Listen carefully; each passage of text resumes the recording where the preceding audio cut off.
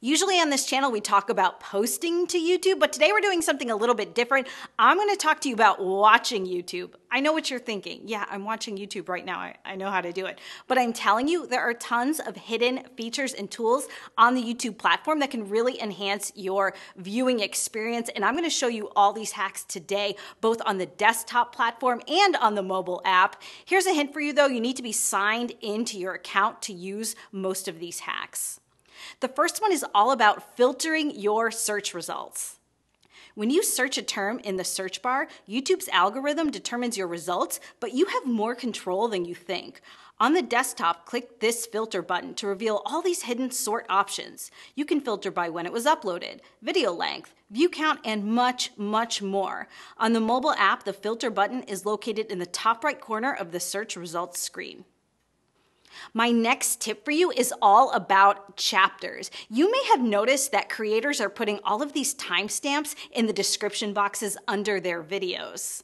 And if you're someone who never reads the description, you may not have noticed this. Those timestamps are referred to as chapters, and when you click on one, it takes you directly to that point in the video.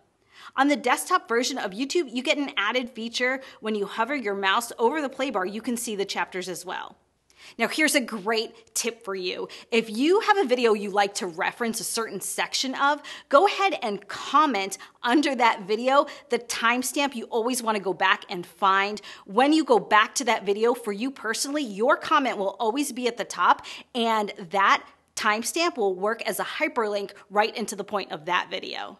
Next up, let's talk about that YouTube homepage. When you go onto your homepage, it looks different for you than it does for anybody else, and you're gonna see a very wide array of content because YouTube's not sure what you're in the mood for to watch right now.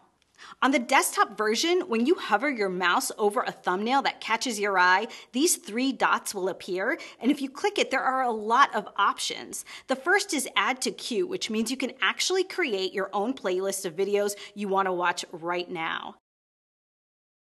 Next is Watch Later. So if you spot a video you know you want to watch, but now's not the time, you can add it to your Watch Later list, which is found on the left side of the screen if you click these three lines.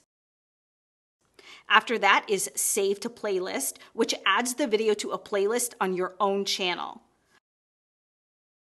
Below that are options for telling YouTube you're not interested in that content or channel, so you can get better results on your homepage next time. Now on the mobile app, those three dots are always visible under the videos.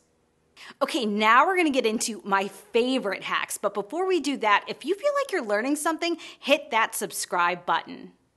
Now we're going to get into the watch page.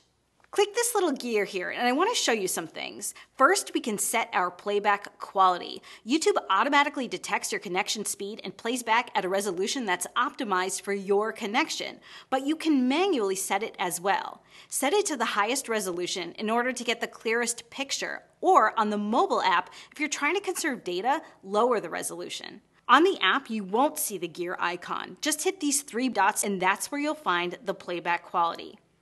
Also, if you're curious about all this information you're seeing on the right side of my YouTube platform, that is a Chrome extension called TubeBuddy that gives me insights that help me grow my channel. I'll throw a card up here with a video I made that has more information on that.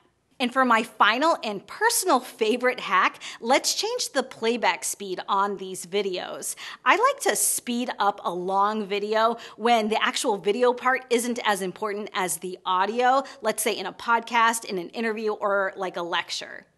On the desktop version, hit that gear icon, select playback speed, and you can either slow it down or speed it up. On the desktop, you can even custom set the speed. On the mobile app, again, there's no gear. Just hit these three dots to get those results. I have to believe you learned a little something in this video. If you did, give me a big thumbs up and let me know in the comments what was your favorite tip. Thank you so much for watching, and I'll see you again.